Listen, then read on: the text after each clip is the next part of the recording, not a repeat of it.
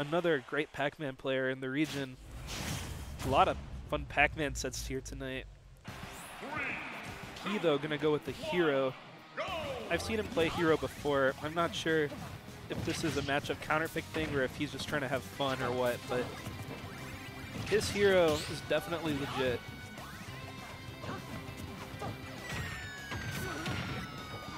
That being said, he is taking a lot of damage here off of JTab.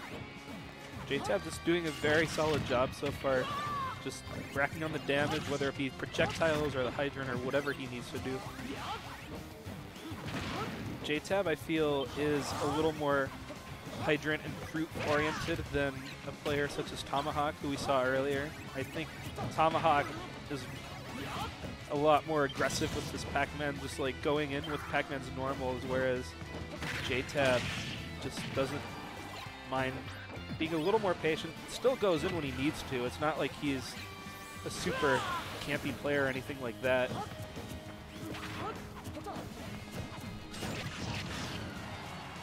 The down smash putting in a ton of work there for Key, getting rid of the hydrant and knocking Pacman away in the same attack. And what we're seeing coming out here from Key, well, is that dash attack, first of all. I can't believe that worked, if I'm going to be honest. But we're seeing a lot of these not quite fully charged side Bs.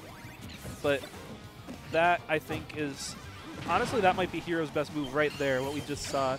That deals an absurd amount of damage, has crazy disjointed range. And he's got the bounce in play, too, which that's just going to KO that Pacman with the hydrant. I can't believe it.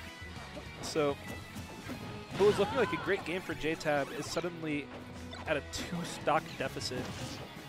That bell, though, going to last a super long time. He, I think, extending its duration with his get-up attack. And we're seeing Key opt to kind of throw JTab off stage here just so he can get that menu going and maybe get some buffs, get the bounce back or something. But now JTab is really up in Key's face.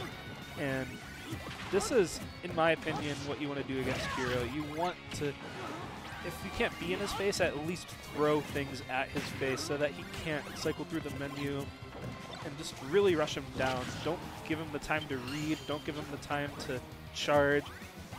You really have to focus on just hitting him a lot. You don't have to hit him hard. You just have to hit him a lot. Nice recovery there from Key. Speaking of Key, though, that Key is going to take Key out right there. And now we're back at a last stock game here. Even stocks.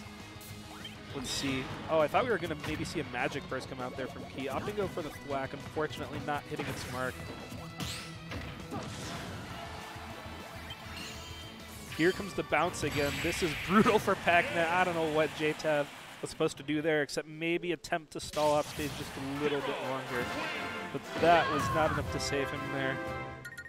That bounce just invalidating so many of Pacman's most crucial tools in the matchup.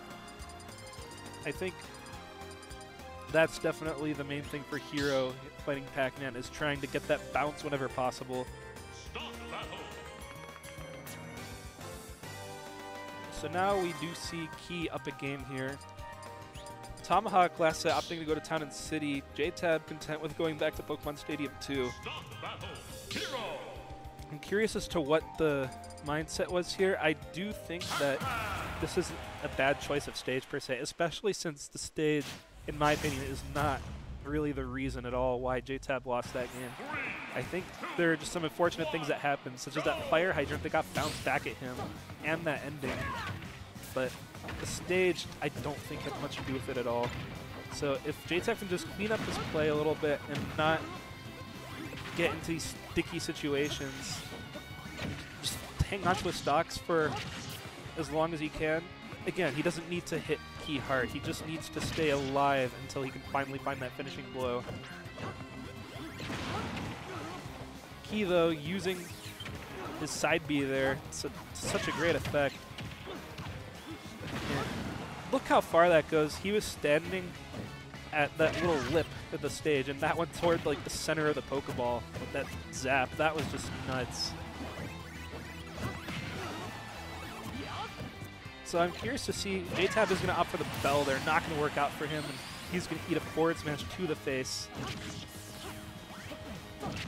And this is where it might get really hard for JTab, because now he has Accelerado active, and that is going to allow him just to jump around and not really care about Pacman's zoning game so much. Because why would you care if you can just be anywhere at any time? Incredible usage right there of JTab's tools against him. JTab's getting hit by the kitchen sink here against this hero. And now the bounce is on board again. JTab wants to take this stock. He is either going to have to wait for bounce to wear off, or he is going to have to do it without relying on his projectiles. The bounce is gone now, but the hero is still powered up, and that is going to be enough to take the second stock. And here, we're seeing a repeat of the first game, where JTab is down 3 stocks to 1. I really hope JTab can at least bring it back to last stock again, because he doesn't seem to be that far behind in terms of his gameplay here, but he's just been on the receiving end of a lot of crazy situations. He, of course, not to discredit him, he has been playing this very solidly, just getting bounce when he needs to, and utilizing all the tools that JTab has to his own advantage. I think that's been one of the major things for Key here this set, is Kira already has an absurd number of tools, but then you add all of Pacman's to your arsenal. But the Key will take the stock there. JTab finding himself at 111. Obviously, an incredibly rough situation. Nothing that can't be brought back, but, I mean, it's an understatement to say he is a mountain to climb here. And just like that, we saw, I think, everything that killed JTab game 1, killing him again game 2. How unfortunate is that? Key with a very dominating game 2 there. That just... What can I say, man? That's just how this game is sometimes. That's just how this matchup is sometimes. Sometimes hero just gets bounced versus